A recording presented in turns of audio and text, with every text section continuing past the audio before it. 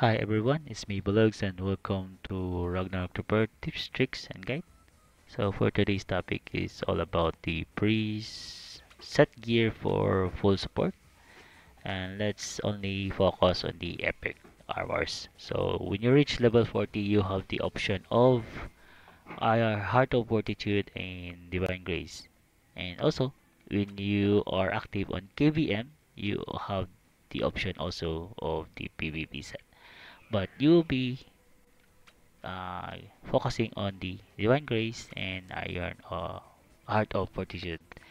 So for me, I recommend to have two set of Heart of Fortitude and two set of Divine Grace, since you will have the reduction for Fortitude and the healing of the Divine Grace. So for me, this one is balanced, since you also have not only the healing but also the reduction.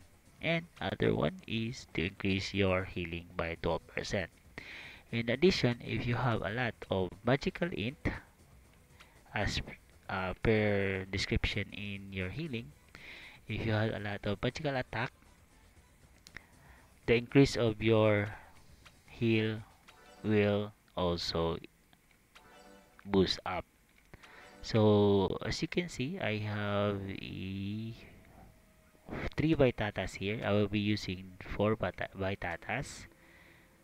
So there's a big difference from my healing.